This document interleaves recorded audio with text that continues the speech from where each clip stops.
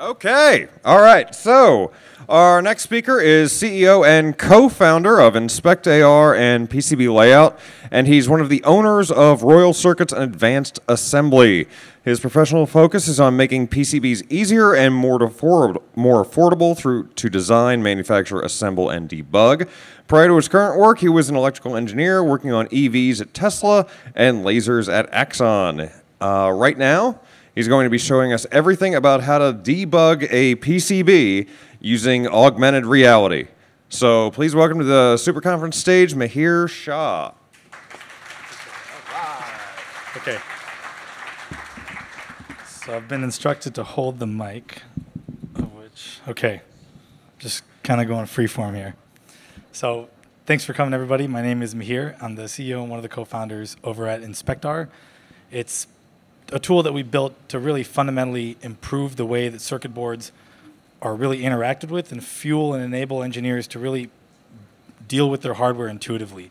Whether or not you design the board and whether or not you're familiar with EDA tools or even the hardware design process, boards become a lot less intimidating and a lot more collaborative and reasonable to actually deal with.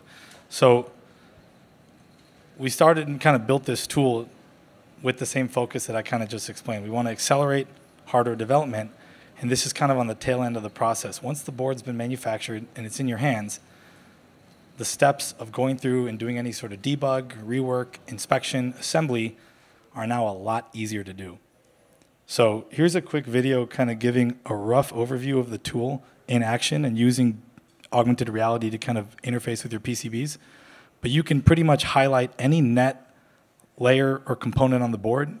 You get all the metadata in one place, and now you can share that same information with other engineers without having to go and send a bunch of files from your EDA tool and expect everybody to know how to use Altium or OrCAD or KiCad or Eagle or whatever, and just more intuitively say, where does this signal go? What's that part?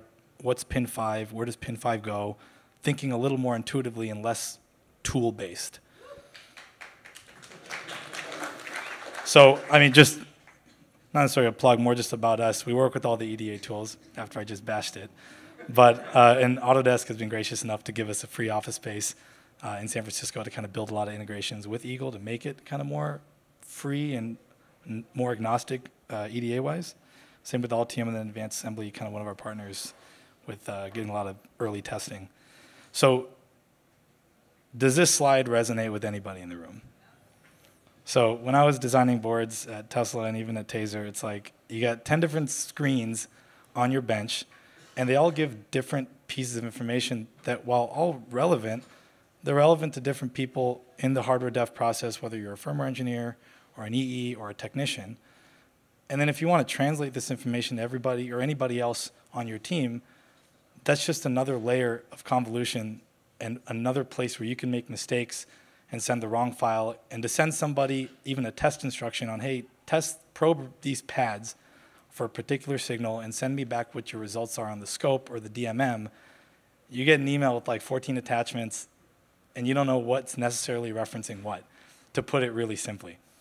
And so you could really break that down to be kind of saying that the EE lab experience today is incredibly inefficient, it's expensive, and it's error-prone. And because it's also inefficient and slow, you may not catch all the errors and kind of prematurely do a respin. And our family business is board manufacturers, and I can promise you we're not giving you a break if you put a diode backwards. That's another $5,000 for the next set of boards, or whatever. So to kind of avoid that, find the problems up front, you want to be able to do things efficiently and quickly and collaboratively, and the tool that we've built allows you to do that. This is probably another slide that resonates with people. I use Microsoft Paint more than Altium when I was in EE, because I was taking screenshots of my board layout and sending instructions to other interns and EEs and technicians on the team saying, hey, here's a VIA that's on this signal, can you put a 10K and a link to DigiKey datasheet? And it's like 30 minutes of a pretty highly paid engineer's time, and you're pulling him off and context switching just to get your job done is pretty difficult, and it's really inefficient. And then that engineer leaves to go somewhere else, and you're like, well, what's going on with this board? So to kind of keep the information thread consistent, you want a tool that allows you to keep all that in one place. So the tool we built is really what we're dubbing the Workbench of the future. All your information in one place, from your design tools all the way to your test and measurement tools with your scope, logic analyzers, DMMs, etc. And you get all the metadata in one place where you can really kind of click on any component more intuitively. What's this IC? Pull from DigiKey or wherever, the data sheet, all the components, the pinouts. You don't need to count up pins anymore. Where's pin 8? Where does pin 8 go? Pull the data sheet up right away and just kind of work on your boards in a way more intuitive process than the fragmented nature that it's done today. So this is what kind of are the results of us kind of pushing this into enterprise and with a lot of other people today. And we just launched a free version yesterday that you guys can actually download and use on the Hackaday badge and Arduino, and soon a bunch of boards from Crowd Supply and things like that. So getting brought up on boards and using them is going to become a lot easier. So I wanted to switch the screen and kind of show everybody a live demo of this thing in action. So the lighting's a bit off, so excuse me for that. But can you guys see my screen? Okay, so this is an Arduino that I'm actually playing with right now on the desk. So what I've done, I've just selected a couple nets. So in real time, you can overlay any net component or layer at the board at the most basic level and see how things are connected, where can I probe, just kind of more intuitive things like that. Like for example, if you wanted, this is a problem that, or something that I had to do way more often than I'd like, but find where the closest ground pad is so I can kind of probe my oscilloscope so I don't have a big loop or whatever, right? So let's say that I wanted to select ground on this board. It's a little slow because it was sharing the screen. But that's kind of interesting, and you can see the whole pad, and you could change the opacity to maybe put your finger under and probe, and it'll map. But if you really want to just get a more intuitive sense of what's going on the board, whether you're a firmware engineer or just somebody playing with hardware for the first time, you can more intuitively just say, show me just exposed copper, show me just pads on the board. And then you can select ground, and that'll show you everywhere that there's exposed copper on the board connected to that particular signal. And it maps on the back as well, so I know that those pads over there connect to that signal. And that's kind of, at the core, the most simple way that I can kind of describe what I've just shown you guys. But going through it, you could basically pick any component, see where it is on the board. You could actively search DNI and find all the components that should or should not be on the board, because I know your assembly shop, and I know Advanced Assembly and these other shops never make a mistake. But when they do, you probably want to catch it before you plug your board in and fry it. And so just a lot of things like that become a lot easier in the test and debug process. You could build out templates, share them with your technicians, and save them, like a board familiarity guide, a board bring-up guide. So whether it's 10 years later and somebody's picking up this board at your company, they can immediately just walk through the board as if the engineer is kind of standing over their shoulder. So the way I can describe another use case out of this is you can ensure that everybody uses your boards exactly as you intend them to, which is very often not the case. So that's really kind of what I had to show you guys. I went through it pretty quick. Do you guys have any questions? Just throw out. Sure, yeah.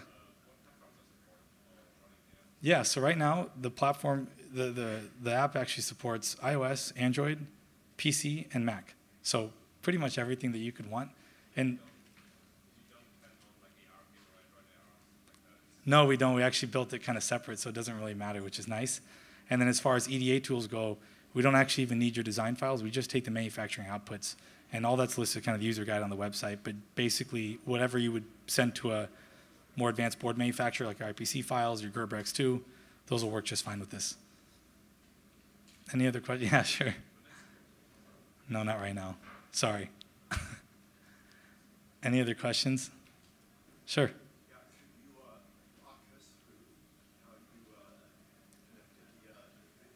Yeah, great point. So, yeah, absolutely. So the way it's done is through a really simple 30-second to a minute calibration step.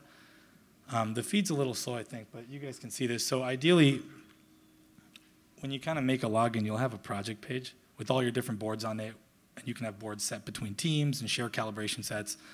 For this particular board, you can configure it whether it's unpopulated, populated, have your different ones. This is a teal Arduino. I know the Arduino guys are in the room. There's like a whole mix-up with I had the teal one and the blue one, and then a couple with different silkscreen overlays in the original files. So playing with that was kind of funny earlier. But you'd basically go in and you can have a calibration step. It'll be kind of laggy to do it right now, but basically, it just asks you to take a photo of the board, and we have a nice onboarding user guide. It'll make sure you're doing things the right way. And the camera's a little lopsided, but that's the, now it's gone. That's the idea. So excuse me for that. No, okay. And then the last thing, how much time do I have? 1 minute? Okay, then I'll do this really quickly.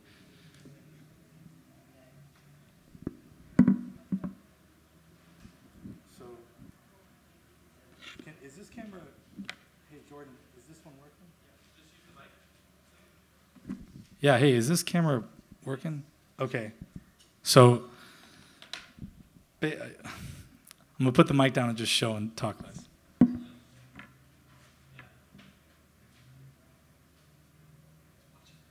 See this? No.